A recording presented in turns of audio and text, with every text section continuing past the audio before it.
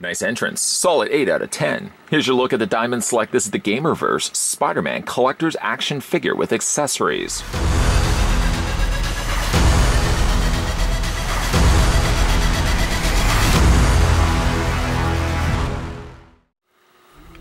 When teenaged Peter Parker was bitten by a radioactive spider, he gained the proportional speed, strength, and agility of an arachnid. After learning that with great power there must also come great responsibility, he became the crime-fighting superhero called the Amazing Spider-Man. Spider-Man has now been web-swinging through the streets of New York City for 8 years, and over that time has become more experienced and masterful at fighting crime in the Big Apple. But his talents go beyond breathtaking acrobatics and his trademark wall crawling. Spider-Man uses his intellect to craft amazing gadgets to help get the job done. This latest adventure calls for Spider-Man to use everything at his disposal, and he'll face more powerful and personal adversaries than ever before.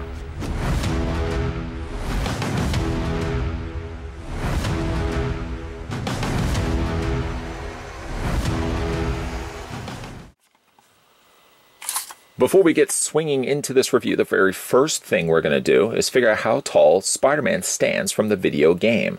I'd also like to send a thank you to the folks over at Diamond Select who made this review possible.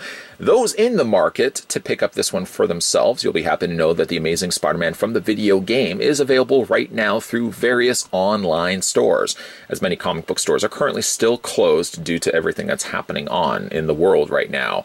Get a gander at this, Spiderlings. You're looking at the figure standing 6.9 inches in height. In centimeters, that works out to be, did I really overpronounce centimeters? I think I did. 17.7 centimeters, in fact, is the Spider-Man from the video game. Let's have a look at the accessories that come included with Spider-Man. The first thing is the notable spider drone, which is very nicely painted here in a cranberry metallic red. You can see that the webbing has been very cleanly applied, so much so for the fact that also you can see that the eyes, all 4 of them at least, have been outlined in silver. That is a very small detail to capture and paint successfully. As you can see, there's no real issues with paint whatsoever on this little tiny drone. It doesn't have any articulation to speak of. In fact, all the legs, all 8 of them at least, 4 on both sides, are just soft plastic. So while you can move them up and down, you're only really moving the flexible plastic. You're not moving anything that's articulated on it.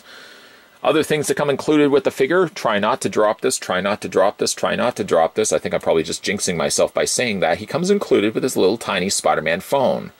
I don't think you have to put Spidey in front of everything, but he does come included with his little tiny phone that can be held inside his hand. Let me show you what's going on with his hand. He does come included with this hand, for example. So if he wants to reach out and touch somebody, there you go. You can actually wedge the phone in between the thumb and the 4 fingers to pull off Spider-Man holding his phone in his hand. It also helps very much, too, if he wants to be socially tweeting all his exploits. I wonder if Spider-Man does have his own Twitter account. That would be interesting. Fighting crime right now, stopping to get #Subway. Anyways, nonetheless, he does come with his little included phone. As I said, fits quite easily into his thumb and his fingers. You could even do the blizzard test. It doesn't seem to be going anywhere. We'll talk about the other hands also in a second. Spider-Man also comes included with some webbing. The webbing itself is pegged on the back. Now, I thought for a second there was going to be a section on Spider-Man that also allowed you to peg this in place, and there really isn't. Spider-Man could, yes, wear it as a webbing poncho, but I don't think the intended purpose is that. You could fit it, of course, over top of bad guys if you wanted to, but it doesn't really quite fit over top of that either. Or if you also wanted to have a little bit of fun, after all, if it is raining and all, and someone wants to protect his little Spidey drone, you could have a little Spider-Man web house for him. A little dog house that you can whistle him over from time to time, feed him his niblets before he's ready to go out and fight crime. So it does come, like I said, included with the little webbed dome. I like the fact that you do get something like this. Again, it's just something fun. It doesn't always have to be straight lines of webbing. And this one is just made of a soft plastic. As you can see, it doesn't look like as much it's been painted, maybe just slightly dusted. It's just, like I said, translucent plastic with, like I said, those little pegs on the sides. Then Spider-Man comes with a series of interchangeable hands. I also want to just stress the fact that his hands in his sockets are closed fists, so yes, you can count those, but he does also have all the basically calling cards of Spidey. For example, web shooting hands. You can't have a Spider-Man without web shooting hands, and thank goodness this figure does include those. Nice detailing done on the little webbing itself, the panel lines, even when you really think about just the hands themselves. The fact that they can hit all of those marks, capture all of those. There is, yes, a little bit of paint in the corner. That's going to happen from time to time. But the webbing is generally kept pretty clean on something as small as hands. He does also have web crawling hands. I also like to consider these gestured hands, jazz hands as well. But they're really suited for, like, if you want to have him look like he's crawling up the walls. And again, really nice fine details added to those. And then he also has, just again, another holding hand. This specific hand, I guess in some sense, you could have attached to this peg. The peg could just run through the hand like so. I guess it also serves a bit like a web shield. If you want to pretend like Spider-Man has a web shield. That's kind of clever the way that they've done that as well. So like those are basically all the hands. And yes, we did also already talk about the cell phone holding hand. We have to also include that in the mix as well. And those are all the accessories that come included with the figure. Picking up the figure itself, a nice rendition of Spidey from the video game, which I'm more and more warming up to this design of costume. Originally, not so much, but I think over the time of getting this one and originally having the Hot Toys in my collection, like I said, I've really warmed up to this design. One thing I did notice, though, about the design, if I compare one to the other and comparing it to the Hot Toys, is that the costume here is a lighter blue. The game itself, I feel like the costume is just slightly one shade darker than perhaps the blues represented here as well. One thing I like is that the webbing, for example, not only just the webbing here, but the logo here, I should say, has also been raised. This isn't just painted in place. The white hits all its marks, falls within the lines and the boundaries that's required of it to do. And even on the front, the paint is really quite clean, actually, on the webbing. Okay, so let's just talk about like the cobweb painting that they've added to the surface of his costume. If I look from head to toe, and I guess we could both start with the head sculpt here, which is a good head sculpt for Spidey, I did notice a little bit of like shading happening right underneath his eye. Wonder if that is intentional or unintentional. That would be the opposite of intentional.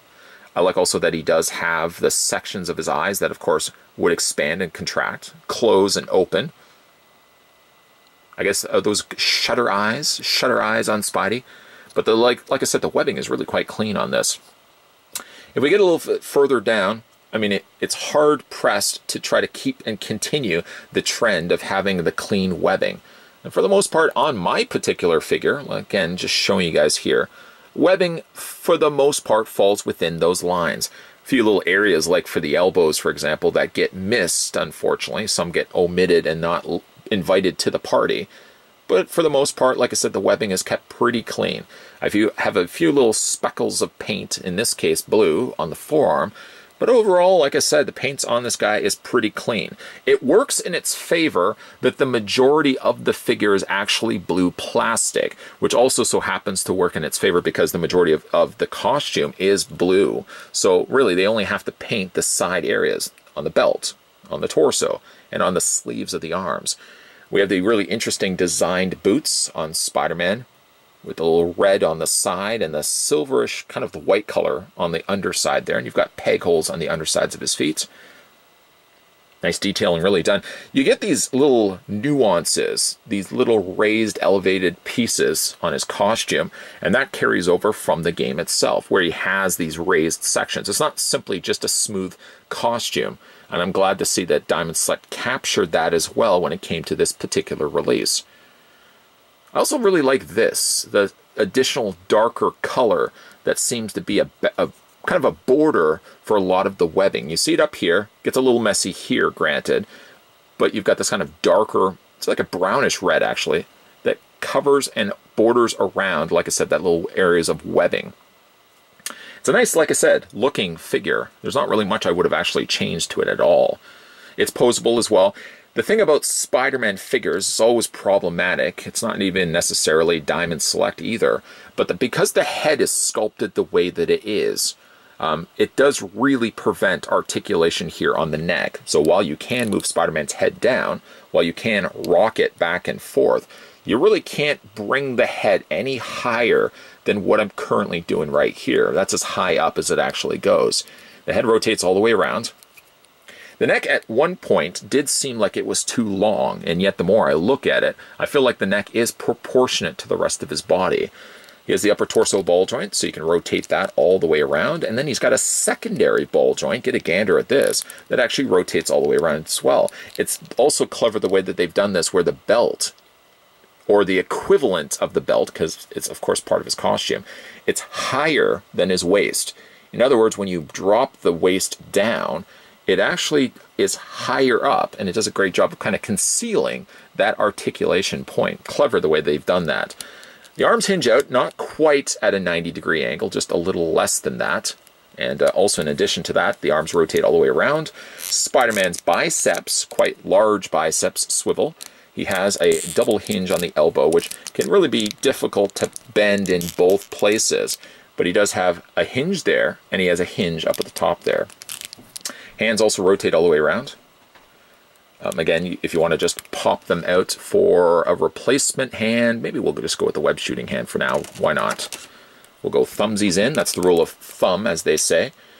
And again, unpegging and replacing the hands, it couldn't be any bit easier. Whatever hand you decide to go with, the hands rotate all the way around. There's a nice hinge joint right there. You can move the hands in and out, just like that. Just like that. Sound like Bob Ross. Just like that. Then for the legs are on a straight out ball joint, and with that adopts the idea that you can move the legs quite at a great distance, more than in some cases that we've gotten before. The legs go forward, the legs go slightly back. I mean, the butt sort of stops, the leg moving further back from there. He has a 3/4 swivel cut on the thigh. You can rotate that all the way around. He has a double hinge on the knee. And then when it comes to his feet, get a good look at this. His feet rotate all the way around on that ball joint. And because it's a hinge ball joint, you can also move the feet up and down just like that. And also you can rock the ankle back and forth. You can rock the Casbah with Spider-Man's ankle pivot. Overall, like I said, really a nice looking figure. Not something which I would have adopted immediately the idea of loving. I mean, more from somebody old school. I love the look of Spider-Man's original costume, like the Scarlet Spider costume, and most definitely like the symbiote costume, that this was different. And different isn't always necessarily a bad thing. Different is good.